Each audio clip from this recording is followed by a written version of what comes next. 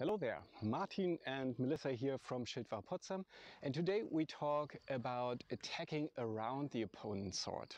Okay, so while we're usually trying to cover ourselves, if you just put on your mask, while we are attacking, this week we especially want to use timing and angle, especially footwork, to keeping ourselves safe while we're attacking. So what do I mean by that? Well, usually the true edge, the latch edge in line with the second knuckles of our blade, is facing towards the opponent, so that I close the opponent's blade out while I thrust or I strike or anything to keep myself safe. But instead of doing that, you could also keep the false edge in contact with the opponent's blade and attack around the blade and still be safe anyway. What is the advantage of using the false edge instead of the true edge? Well, you have another angle. So especially if I want to attack around an opponent's blade, then attacking with a false edge can keep my point in line longer than if I just turn towards the true edge. You see that my point's now facing towards here. If we just rotate a bit, yeah, like this, should be fine. So perfectly in line.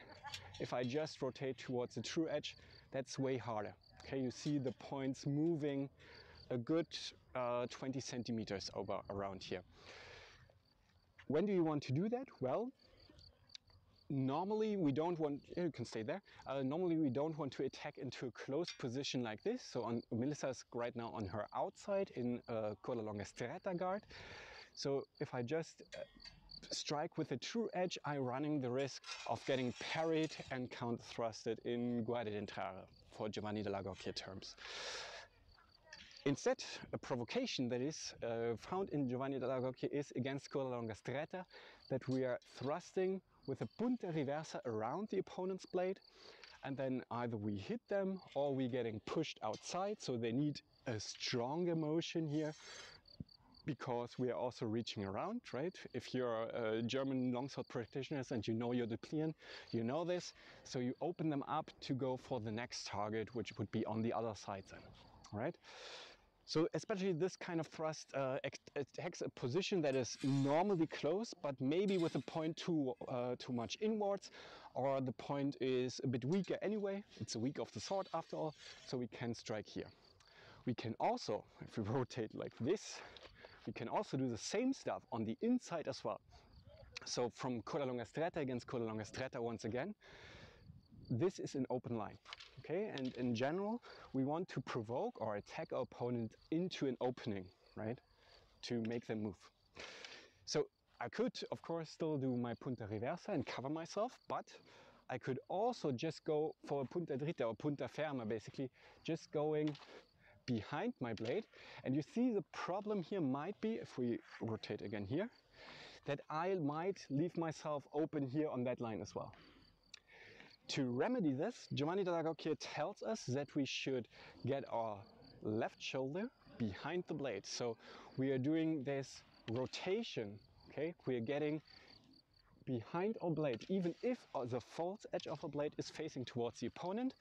So if I'm here and Melissa just tries to thrust me as well, it's way harder. So I defend myself by footwork, going out of the way, but also by getting the blade in front of my whole body, okay? And here, everything still goes what went for the punta reversa.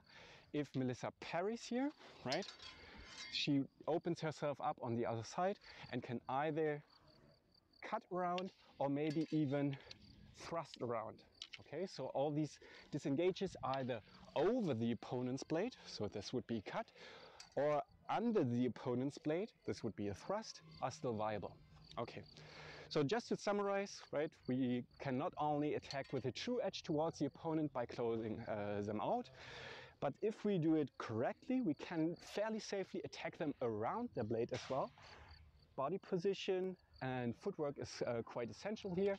And if that doesn't land, well, then they need a wider parry, because, right, if Melissa just parries the punta reversa here with the true edge, she doesn't need a big movement. If I just turn, I'm hitting once again, right? So she needs a bigger parry now.